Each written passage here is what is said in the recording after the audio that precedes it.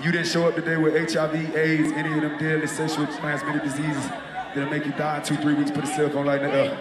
Lady, if your pussy smell like water, put a cell phone light in the air. Fellas. Lights up. Fellas, if you ain't sucking nigga dick in the parking lot, put your cell phone lights in the air. Let's be real about this shit. Yeah, keep it fucking real.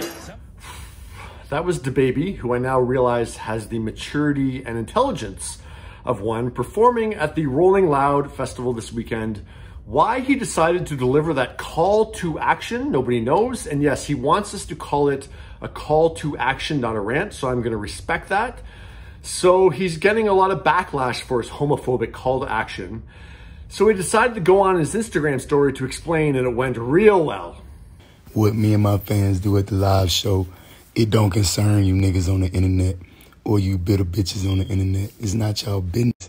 You know what I'm saying? Like, what I do at a live show is for the audience at the live show. It'll never translate correctly to somebody looking at a little 5-6 second clip from their goddamn crib. Hey DaBaby, it's the internet here telling you that no, that's not how reality works. Homophobia does translate across all forums, across all venues. So yes, we are gonna call you out on it. And can you please change the battery on your fire alarm? I say, if you don't got AIDS, put a cell phone light up. I say, if you ain't sucked dick in the parking lot, put your cell phone lights up. Look, all the lights went up, gay or straight. You wanna know why? Because even my gay fans don't got fucking AIDS, stupid ass niggas. They don't got AIDS. My gay fans, they take care of themselves. They ain't going for that. They ain't no nasty gay niggas. You know what I'm saying? They ain't no junkies. You know what I'm saying? On the street. The hell you talking about, nigga? Then I said, if you ain't suck dick in the Rolling Loud parking lot, put your cell phone light up. You know what my gay fans did? Put that motherfucking light up, nigga. Because my gay fans, they ain't got niggas. They ain't going for that. They got class, nigga. They ain't sucking no dick in no parking lot, nigga. You got to get a room, nigga. A good one, 5-star hotel. He's not done. He's still going. Yeah, you got to wait till they go to the crib, nigga. They ain't just gonna be out here just doing no anything. Yeah, if they a fan of me, they on some big dog shit. We ain't just going for nothing. You know, even my gay fans got standards. Y'all nigga tripping. Y'all bringing negative attention and energy upon yourselves. And the ones that's doing it is people who didn't even attend the show. Don't be disturbing my motherfucking gay fans and goddamn making them feel uncomfortable in their skin.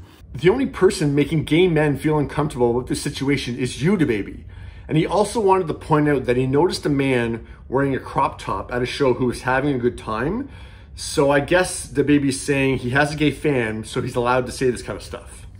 So we're not done. So jumping into this to give his 2 cents is T.I. So T.I. wrote on social media, if Lil Nas X can kick his shit in peace, so should DaBaby shrug equality. Okay, now that comes off as, since Lil Nas X is allowed to be gay, then DaBaby is allowed to be homophobic. Now, here we go. T.I. decides that he's gonna go on Instagram Live and explain himself. Ugh. Social media is full of confusion, and words are often misconstrued. I respect gays, especially the ones who have the courage and the bravery to step out and live in their truth. You know what I mean? I respect that. I think any human being, man, walking this earth who has the bravery and the courage to live their truth unapologetically, I respect that. I got a lot of respect for motherfuckers like Lil Nas X and motherfuckers like Frank Ocean, you know what I mean? Motherfuckers who step out there and live their truth. Honest with themselves. The Lil Nas X shit, the performances and video, man, I got a lot of respect for bro because like I said, he had the courage to live his truth, but that shit ain't for me. It just ain't for me. I ain't got no business looking at it. I just can't look at it. It ain't for me, right?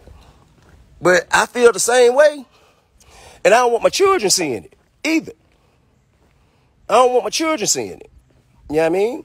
Because their minds haven't developed to the place where they can wrap their minds around those type of experience and those types of visual presentations and know how to sort it out within their perception.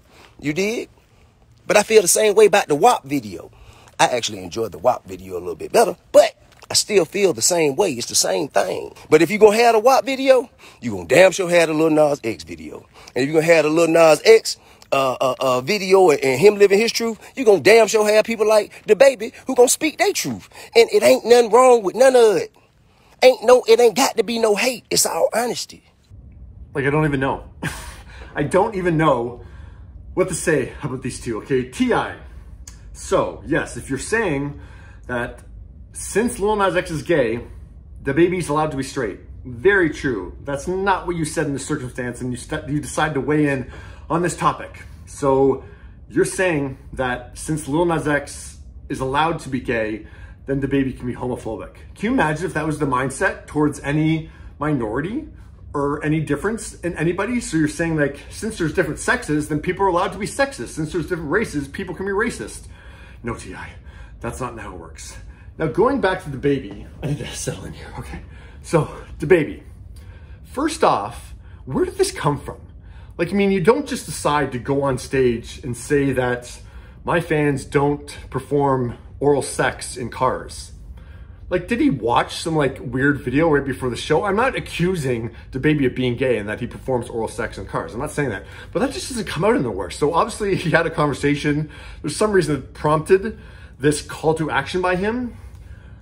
Like, I don't even know, like, we're still in this kind of mindset, this homophobic mindset that there's a lot of gay men performing oral sex in cars and getting AIDS and dying within 2 weeks. That's not true. DaBaby, a lot of that is not true. But no, people that contract AIDS do not die in 2 to 3 weeks. But yeah, like, this mindset is still out there. Sorry to tell you, DaBaby, there's straight people that are having oral sex in cars too. But like, this idea, I don't even want to go into a rant about it because it's so ridiculous. And the fact you're defending it, DaBaby, is crazy. So yeah, I don't even want to go into it anymore. But no, gay men, as a gay man, I can tell you we're not all having oral sex in cars. And maybe some of us are, and that is fine.